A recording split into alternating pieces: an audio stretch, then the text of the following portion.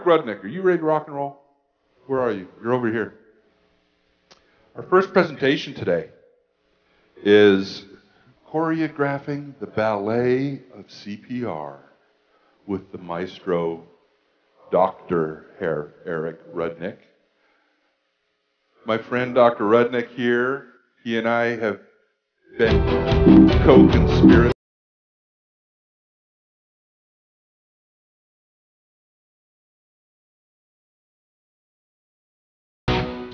Welcome to NorCal EMS Karaoke Morning.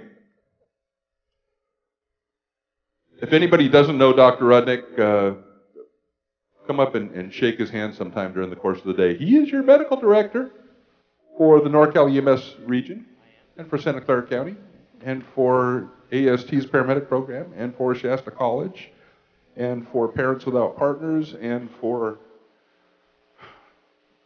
those in the support group for people who've been injured by trapezes in the bedroom, all these kinds of things. Emergency physician, disaster medical guru, medical director, my friend, Dr. Eric Rudnick.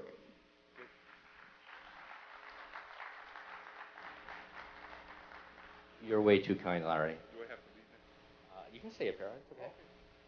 So, a couple of things. First, I want to thank everybody here. Everybody who does EMS, whether you're paid or volunteer, are heroes, in my opinion. I was reminded that you all pay it forward every time you go to help patients. I had the opportunity this morning, somebody paid me for it. I was in line at Starbucks, and they paid for my tea. That was very, very nice. And it really got me thinking that all you providers do that every day. And it's an honor, a privilege to be your medical director and help. A couple of big shout outs. One to Bill Bogenreef, who's behind the scenes.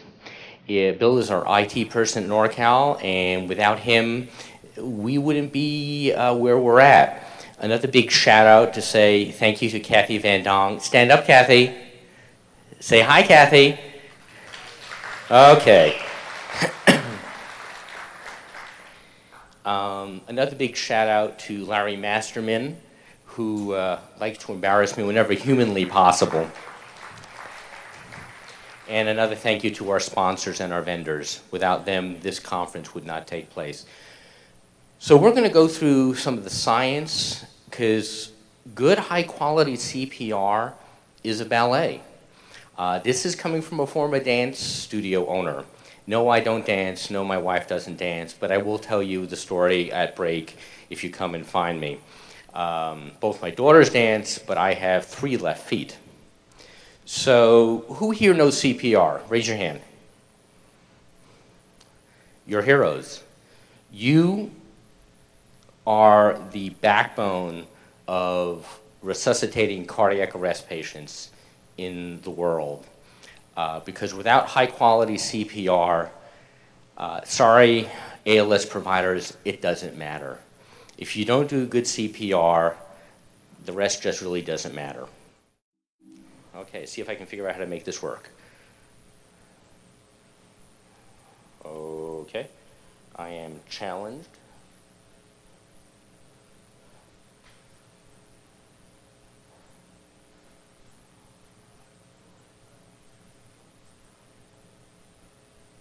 Technical difficulties. Oops.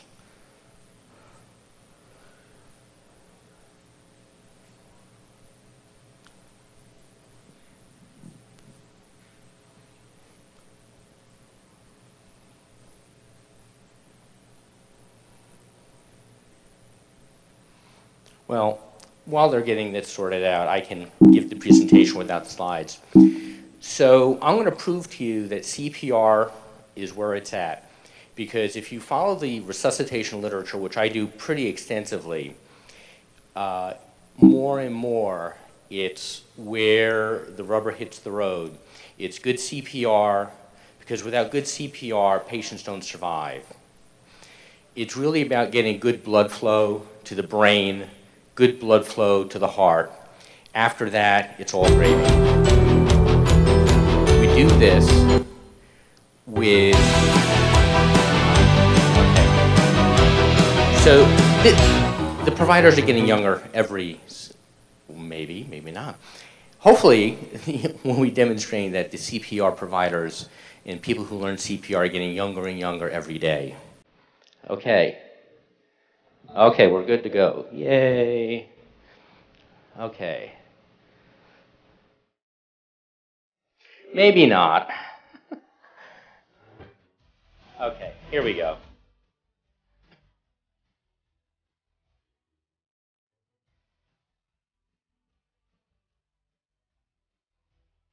She understands that CPR is where it's at.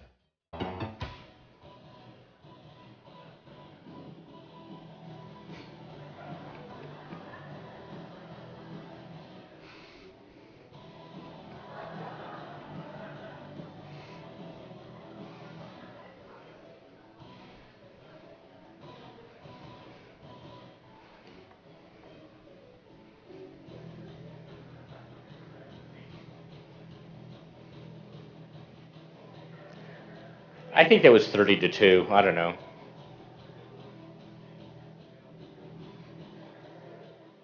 Live, damn it, live.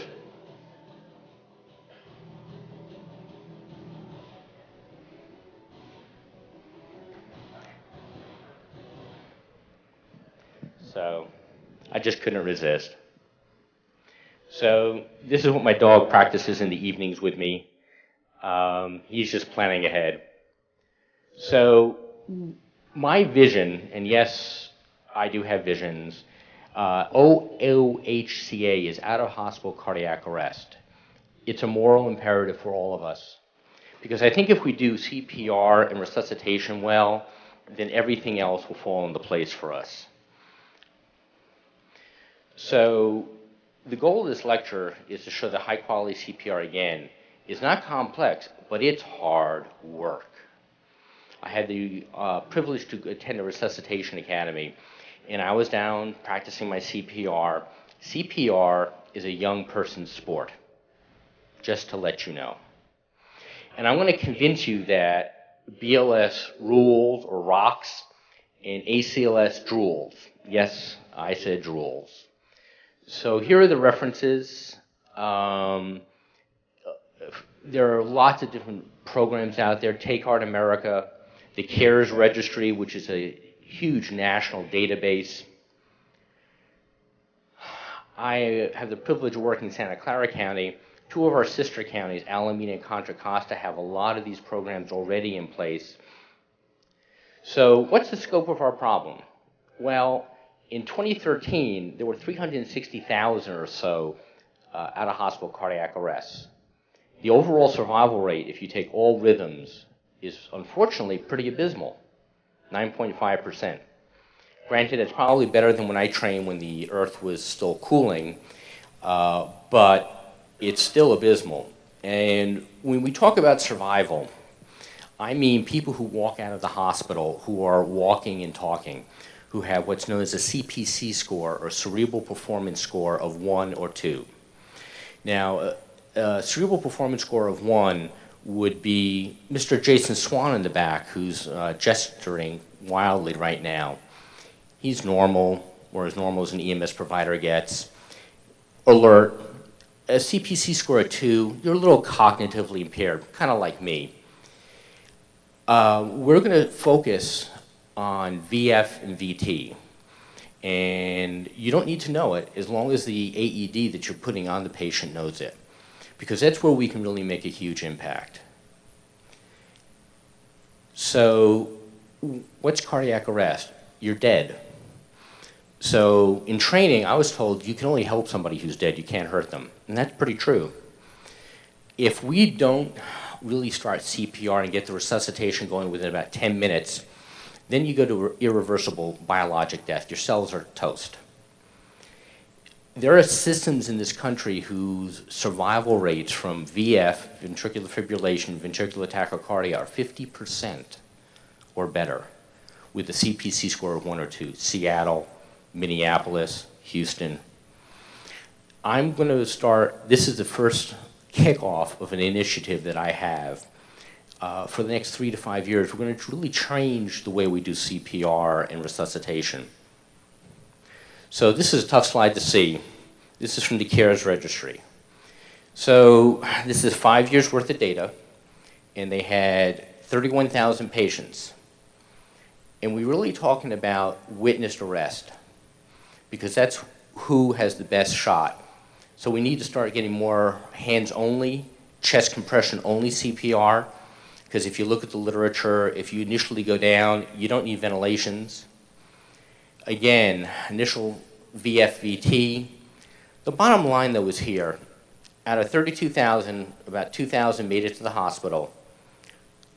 Discharged live, 50% of those people who got admitted to the hospital, admitted to the ICU, and they had a CPC score of 1 or 2, 1,000. So basically, if you went home from this database, you were a walkie-talkie person. Very different than when I did training. The chain of survival. Again, if for every minute that passes that CPR isn't done, the chances of survival falls about 7 to 10%. So that's why after about 10 minutes, the chances of anybody really surviving is very poor. When they look at studies in casinos, we're all videotaped right now. And so most of the security guards in many casinos, all trained, they have AEDs, they know CPR. So you can watch the choreography of the resuscitation.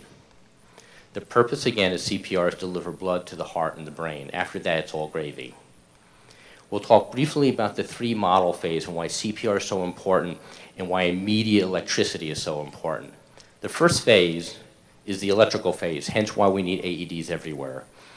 The Emergency Medical Directors Association of California, I happen to be the secretary, is working to try to change things.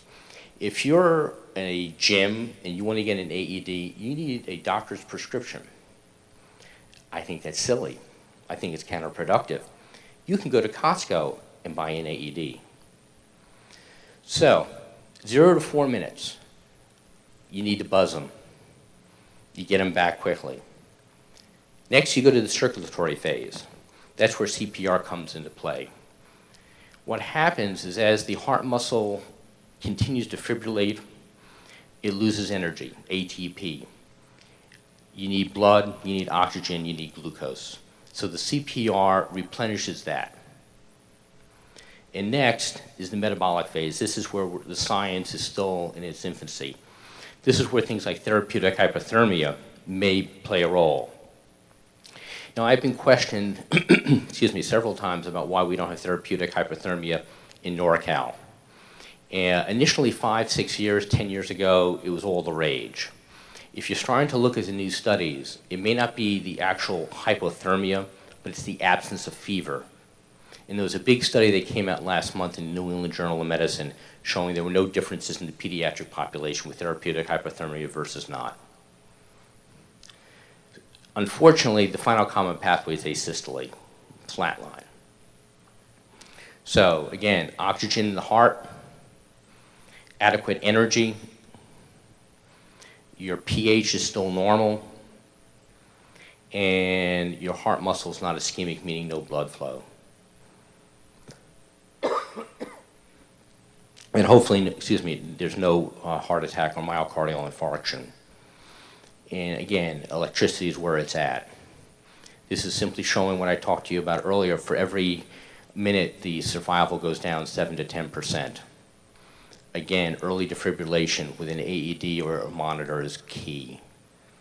So it's really CPR and AEDs that save lives, and all BLS providers. So briefly, the circulatory phase, inadequate oxygen, inadequate energy, acidosis, meaning you're got the pH getting lower and lower, and therefore your tissues don't like it and they die. You probably have ischemic or lack of blood flow to your heart, and you can defibrillate these patients till the cows come home, but the chances of converting them is very low. and then we'll, again, circulatory phase, chest compressions may work, they may not later on. The heart just doesn't like it. Again, you're trying to restore energy. Again, initial chest compressions. You know, if you look at the Arizona experience, they did this on a statewide level. Pretty amazing stuff. They started with circulation and hands-only CPR training. They took their survival rate statewide from about 18%, it's over 40% now. And the 40% I'm talking about are those patients with VF or VT who can be electrically shocked. 40%. Amazing. This is a quick study by Paradis. And there's something called cerebral perfusion pressure or coronary perfusion pressure, both abbreviated CPP. The bottom line with this graph is you need blood going to your heart and you need blood going to your brain. 15%, the pressure, at 0, nobody survived. Excuse me. At 15 to 20% pressure, 46 survived. And then greater than 25, and normal is probably around 80, but greater than 25 with CPR, almost a little better than 2/3 survived. Now, these patients may not have gone home because they were critically ill and had multiple different things wrong with them, but they were initially able to be resuscitated. Same graph, same type of data. Again, people survive 24 hours with a higher cerebral perfusion, coronary perfusion pressure. It's all about getting blood to your heart muscle. This is VFib. It's very coarse, kind of undulating. The monitor, AED, will see this and say, shock advised. Life is good, relatively speaking. After 5 minutes with no perfusion, no blood flow, it's not as coarse, there's no beat-to-beat variability. This is the same waveform, again, looking like the original waveform after 5 minutes of CPR. So there's that, no blood, blood again. This can be shocked. That's why CPR is so important. Who here thinks they do good quality CPR, high quality CPR? Raise your hand. Come on, raise your hand. This is not. Who here thinks they could improve their CPR? Very good. I think you're all right. I think we do good CPR. I think that there are little things called pauses. Sorry, I'm getting over a cold. That we all have when doing CPR, and it's a choreography. I think we can skip over this. This is reinforcing what we just talked about. So Seattle experience.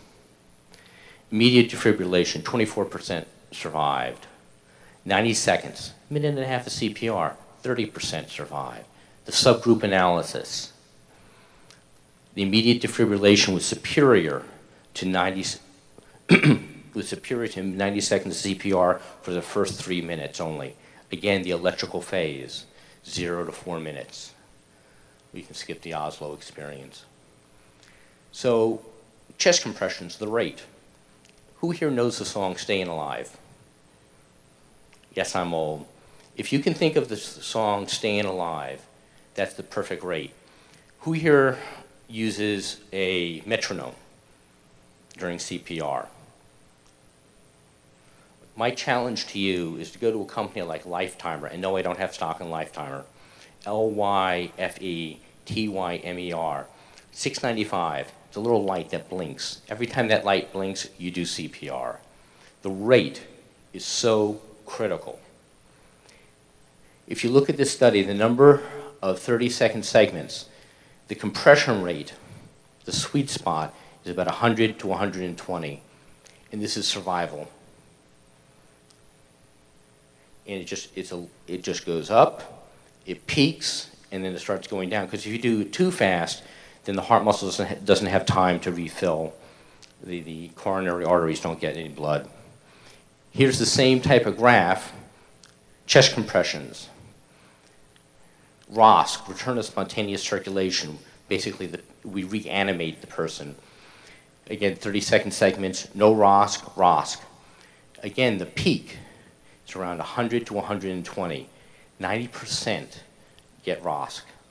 Pretty amazing stuff. That's why the American Heart says 100 to 120.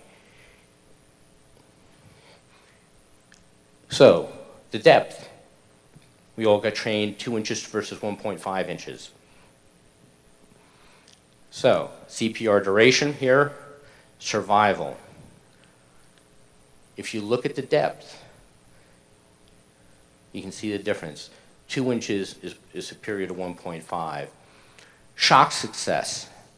If you look at, by the depth, compression depth, 1.5 to 2 inches, 93%.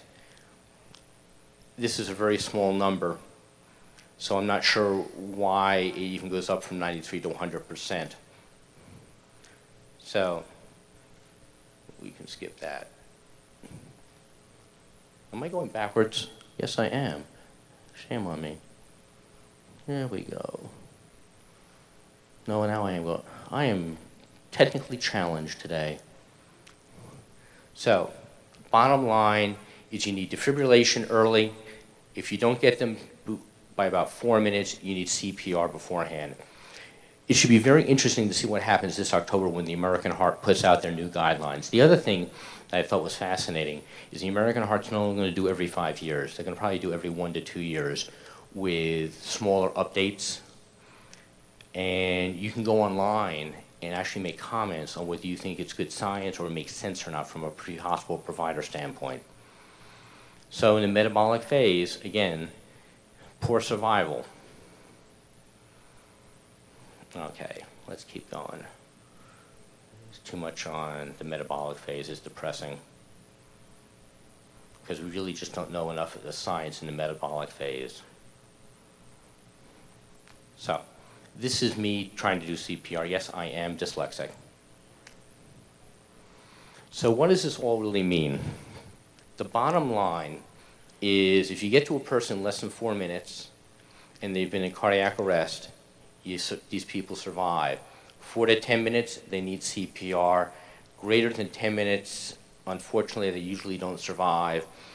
Unknown, they may have been just hypotensive and then finally did go into cardiac arrest. So how does CPR work?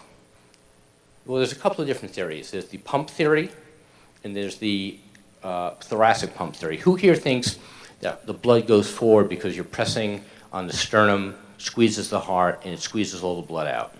Raise your hand. God, you're a good audience. You're right. What happens is you increase the pressure inside your chest, and it inadvertently will push the blood forward. Then, with chest recoil, and you need to get off the chest, you don't need to surf it, is you create a negative pressure inside your chest, sucks the blood in. So, the other thing too is, this is an amazing study. We hyperventilate our patients to death. Who here thinks that you do good BVM as far as rate goes when you're doing a resuscitation? This study by OOHCA showed people were polled. I didn't put the whole study in, but they thought they were doing 10 to 12 compression ventilations per minute. Well, the first group was about 37. That's kind of a oopsie. Then they trained them, and it did drop, but it dropped only to 22. What you need to do is what I needed to do is you need to take my pulse first. And you need to take a big deep breath. You can only help people. And slow down the ventilations, strong and steady CPR. This, if you understand this slide, everything about CPR makes 100% sense. So, this side here is millimeters of mercury pressure. This is coronary perfusion pressures. This is cerebral perfusion pressure. So this line here and this line here is how much blood is getting to your heart. So every time the heart gets pressed, the pressure increases, blood goes out to the aorta. From the coronary arteries that come off the aorta, it goes to the heart muscle. This is the blood that goes up to your brain. So these are brakes, and what happens here? Well, the compressors change because you can't do more than probably 2 to 4 minutes of CPR. I know I can't. And what happens is the coronary perfusion pressure goes down, down, down, down, down, down, down. This happens within 3 seconds. Here, another pump, and it starts going down. It takes a while, probably about 15 seconds to rebuild to 40 to 60 millimeters of mercury. So every time somebody takes a monitor and says, okay, I want to check the rhythm, the coronary perfusion pressure and the pressure to your brain goes away. So those are called peri-shock pauses. We need to minimize that. And that's why this is choreography. We'll be introducing, hopefully in NorCal, the crew resource management or the pit crew approach to CPR. And when you clear, Mr. Maston, come here. Thank you, Bill, because I know you all are going to pick on you. So when you got trained to do CPR, when I would say clear, how would you clear from the patient? Right. Exactly. That's the way I got trained. Well, that's wrong. Thank you, Bill, for demonstrating. There'll be a check in the mail for you later. What you need to do is your hands need to be about a half inch off the chest. So when that person says, when the machine says shock advised, you push the button, you tap the top of the hand, they go right back to CPR.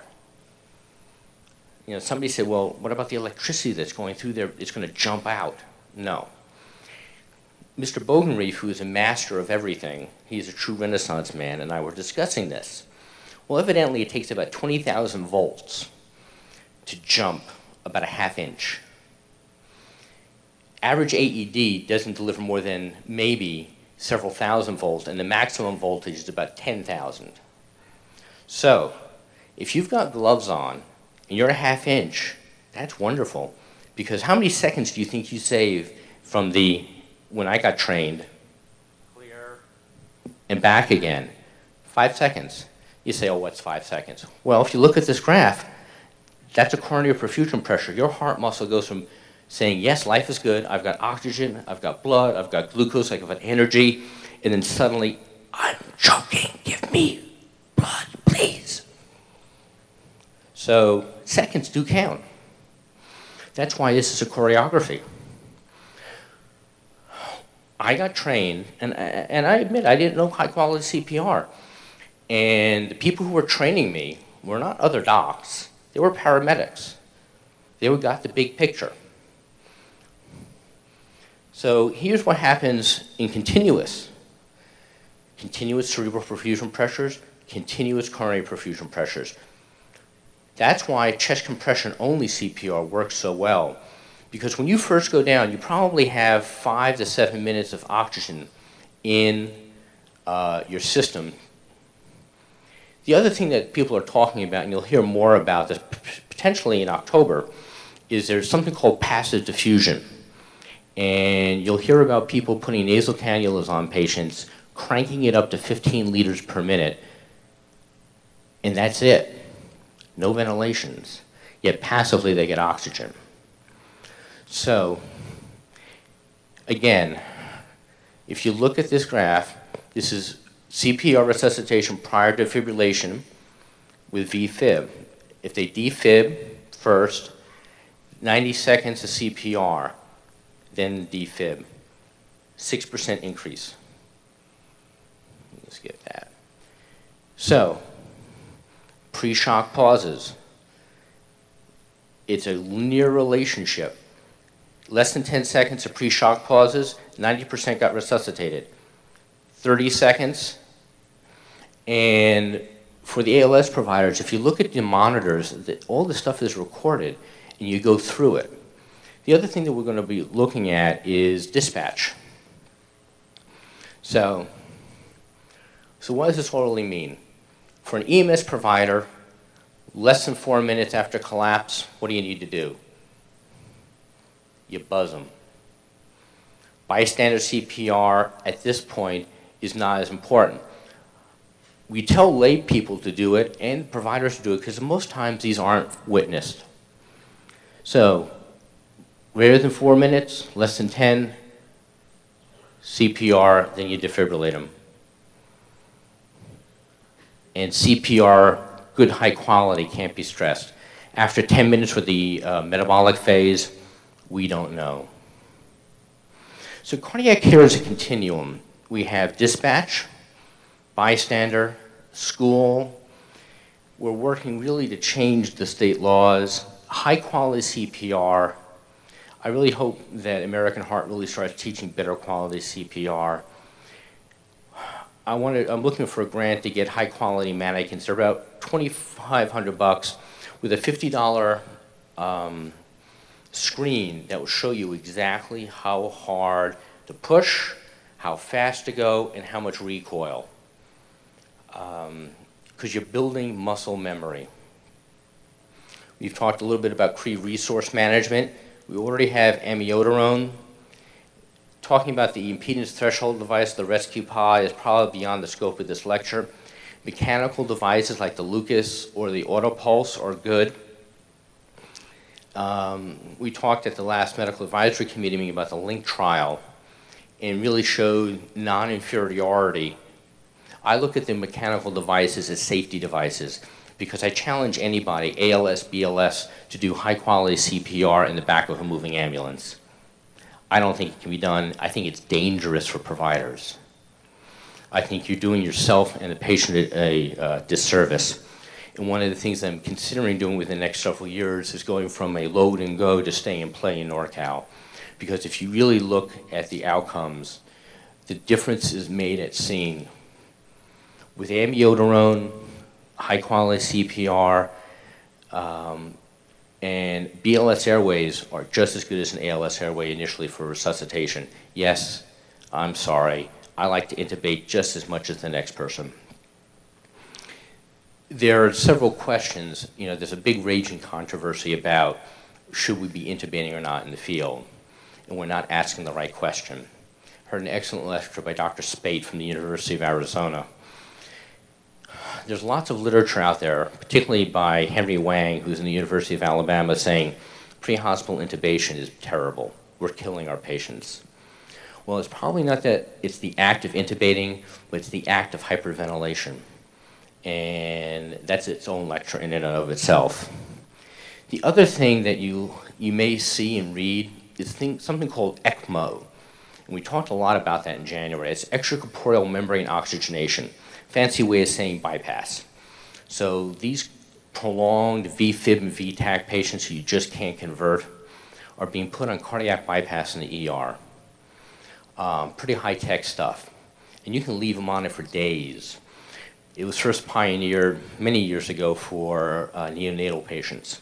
The other thing, if you look at the Arizona experience, is PCR, percutaneous coronary intervention.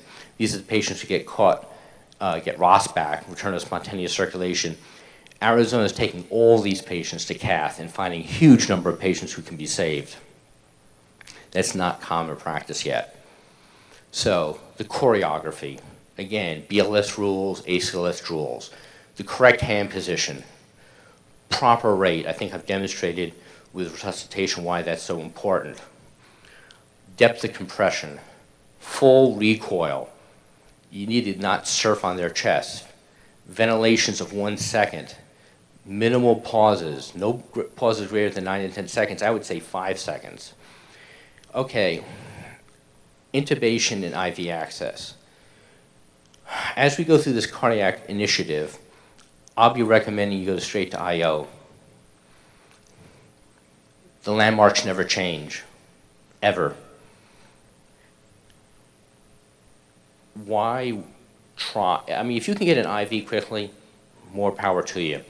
But if you're spending more than 60, 90 seconds trying to get an IV, take out the Makita drill and just do it. If you're a BLS provider, again, initially it's not as important. If you look at Seattle, when their medic crews get on before the fire department and before their BLS crews, you know what the medic crews do? BLS, no ALS. People say, well, you can't intubate during CPR. Horse pucky. You can. People do it. Video laryngoscopy is a great toy. What happens when your batteries die? So NASCAR, everybody loves NASCAR. They have the right approach. Everybody knows their job. It's done efficiently, and it's a ballet if you ever watch NASCAR.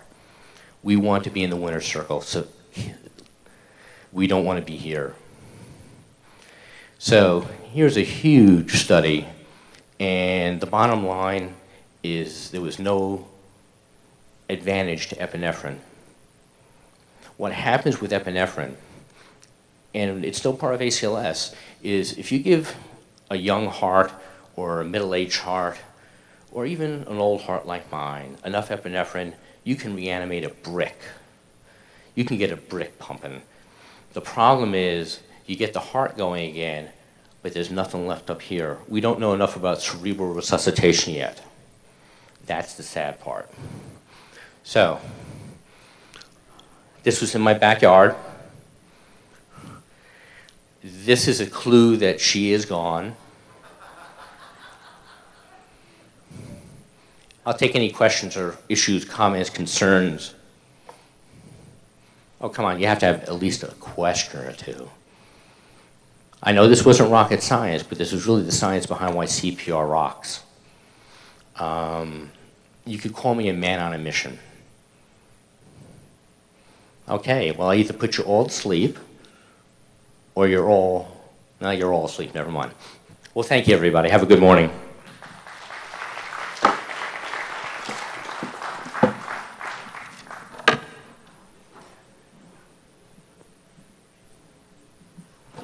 Well, I have a question. Oh. Ask the question. Yes, I'm old. Yes, I'm gray. Yes, I'm decrepit. I forgot. I'm supposed to do something else. So, silly me. We're changing the format a little bit. Go on, Mr. Masterman. You said you had the question. Yes. Are we bringing back intracardiac injections in the field anytime soon? When donkeys fly. Another one for the old guard. Who remembers when the epinephrine and the calcium chloride came in a 5.5-inch intracardiac needle in the ambulance? Yeah. It's exciting, but it doesn't do anything. It was a great deterrent when you had that belligerent drunk that insisted on transport, and you said, okay, well, we're just going to stick this in a hand vein and give you a little injection to make the ride smoother. All of a sudden, they didn't need to go so bad. Yeah. Oh, thank you. What did you forget? What I forgot is we're going to take out your tests, and we're going to go new format this year. We're going to go over the test questions, and everybody gets to play. So, question 1. There is no difference between high-quality CPR and traditional CPR. True or false? Thank you very much. That is an educational preview of something you need to get a CE credit for. So CPR should not be the first priority in non-witness cardiac arrest. That's false. If we don't know, 2 minutes of CPR is good. Okay, next.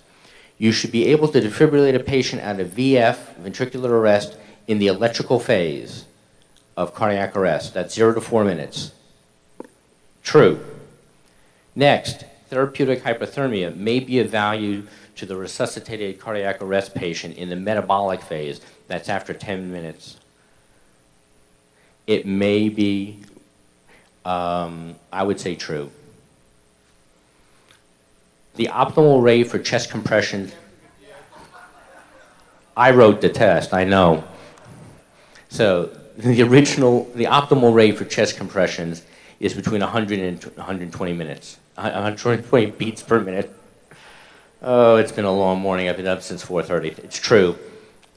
So as an aside, if you're singing Staying Alive, that's great, but there's another song by Queen whose rate is the right rate, but it really doesn't do good things to your customer satisfaction scores. And that's another one, Bites the Dust. So, there we go. False, false. True, true, true, true. There we go. Thank you very much. Thank you for putting up with me this morning.